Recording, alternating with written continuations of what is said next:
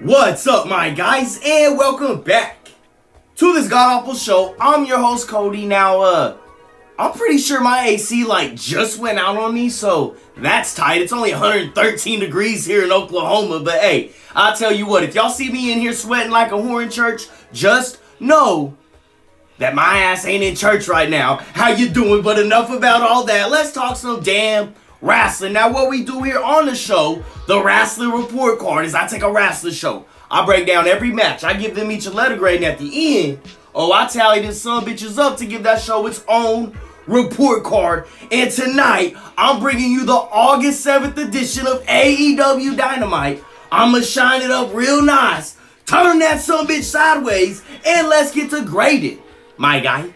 But first, our AEW trivia question of the night. In what city did Jonathan Moxley make his AEW Dynamite debut? Let us know your answer in the comments below, but let's dive in. Kicking this son bitch off tonight, we have the mandatory meeting call from the Jericho Society because last week, Jericho seemingly turned his back on Danny Garcia, and by seemingly, I mean that Chris Jericho watched Don Callis crack Daniel Garcia in the head with a baseball bat, and then that rat-faced cracker ran over, made the cover, and got the 1-2-3 over him. So with them all in the ring tonight, Danny Garcia was the first one to bounce on Jericho, and I mean rightfully so, and that started a domino effect because then we watched Hager along with the rest of the crew walk off on Jericho as well, and then we even heard Daddy Magic name drop Kevin Steen. Hey, what up, KO? So one by one, they all left until it was just Chris Jericho and Sammy Guevara left alone in the ring. And ladies and gentlemen, I hate to be the one to break it to you, but Les Sex Gods are no mas. Sammy left too, leaving Y2J all alone, and yeah, I got to admit, this was way better than I thought it was going to be. There were times where I was like, hey, who the hell's cutting Sequoias up in here? But for that, I'm going to slap a B+ on that sumbitch. Now, let's get into some action. For the first time ever on live TV, we have two of the most iconic tag teams of their generations going at it. That's right, you have the Young Bucks, who are arguably the tag team of this generation, going up against their idols, and mine as well, the Hardy Boys, in a generational matchup pairing brothers versus brothers. And even though the Hardy Boys are getting older, we can't deny it, we still got to see all the classics we love, like the Side Effect, Twist of Fate, Whisper in the Wind, and Jeff even hit the Swanton, that crazy sumbitch. But even all of that wasn't enough because the Young Bucks kicked out, rallied, and they ended up hitting the BTE trigger onto Matt, and ain't nobody kicking out of that, my guy. They get the 1-2-3, and we got to see a pretty dope moment between them and the Hardy Boys. But after the match, the Young Bucks looked to answer FTR's challenge, but out came the champs, and we all know the history here. It's always a tense moment when these four share the ring. And at Wembley Stadium at All In front of 70,000, these two teams battle once again to claim who is the greatest tag team of this generation. I tell you what, I'm gonna slap a B on that sumbitch. Now we go from one legend to another, as you got RVD going one-on-one with Jack Perry for the FTW title. And yeah, Rob Van Dam may look a little older, but I tell you what, that sumbitch was still out there moving like a cruiserweight. Remember, this was fought under FTW rules, which means anything goes. You had furniture lying everywhere. These two were still going back and forth, going at it when Jungle Boy grabbed a chair and launched it, but RVD ducked, sending that sumbitch straight into the ref's face. Next thing you know, Perry went crashing through a table, so RVD, being the vet that he is, capitalized quickly, dragging him into the ring, hitting him with the 5-star frog splash, but there's no ref. Thankfully, Aubrey came running down, but it was too late. Not only did Jack Perry kick out, but that little bastard hit RVD with the low blow in front of Aubrey. Remember, FTW, there's no rules, before sending him headfirst into a chair, making the cover, and getting the 1-2-3 over the legend.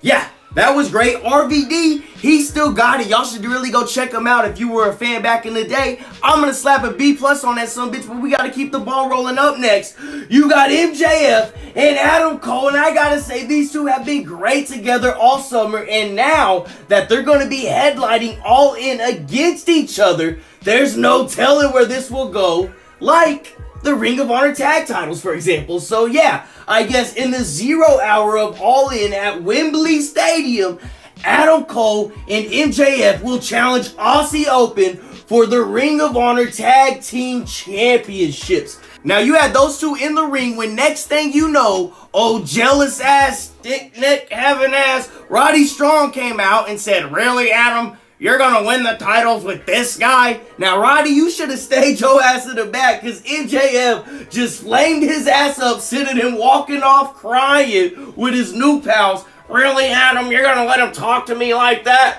Now, Adam Cole, you crossed the line like you always do. Go ahead and ask my guy Pat McAfee when you shoved MJF, but he got smart quickly and apologized. Now, reluctantly, it seemed, MJF hugged it out with him, and then he said, "Go check on your boy." And if you know anything in that situation, if somebody's calling Roddy Strong your boy, oh yeah, he's pissed. MJF pissed. Adam Cole, you getting dog walked at All In, and I feel like CM Punk's gonna somehow pop up in that match. But hey, that's for another video. For what we just saw right there, that was great. I'm gonna slap a B on that sumbitch. But now let's get him back into some action. Up next, you got the Blackpool Combat Club going against the Lucha Bros. And if you have never seen the Lucha Bros in action, go on and do yourself a favor and check them out, my guy. Now, you take them, add in a little Claudio plus Moxley's crazy ass. Now we cooking. At one point, you had Penta and Moxley out there just slapping the titty meat off of each other. Next thing you know, Rey Fenix took flight, wiping out Yuna on the outside. But back in the ring, somehow Moxley rolled up Penta, giving them the 1, 2, 3, and we missed it, but I guess they ended up ripping off Penta's mask, but the cameras were still on the action outside. And look, I'm just going to be honest here. AEW, we got to get a little bit better with that camera work. It seems like every week we missing something, but hey, it's all right. That match was still phenomenal. I'm going to slap an A- on that sumbitch. Next, we got the Mogul Embassy in the ring with their newest member, AR Fox, who apparently wants a piece of Darby Allin's ass. So Darby came out and said, "Oh, you got yourself some new friends? Don't forget, I got friends too." Then the lights go out, and by God, it's Sting. He walked down, laid Swerve out with that bat, then took that same bat while staring down Swerve, pointed at the All In poster in the corner. So it looks like it's going to be Sting and Darby versus Swerve and AR Fox at All In. Yeah, Sting with 3 dudes that can just absolutely go. Give it to me. That's what I'm talking about. I'm going to slap a B on that sumbitch. But hey, that's enough of the talk, because it's time for the main event.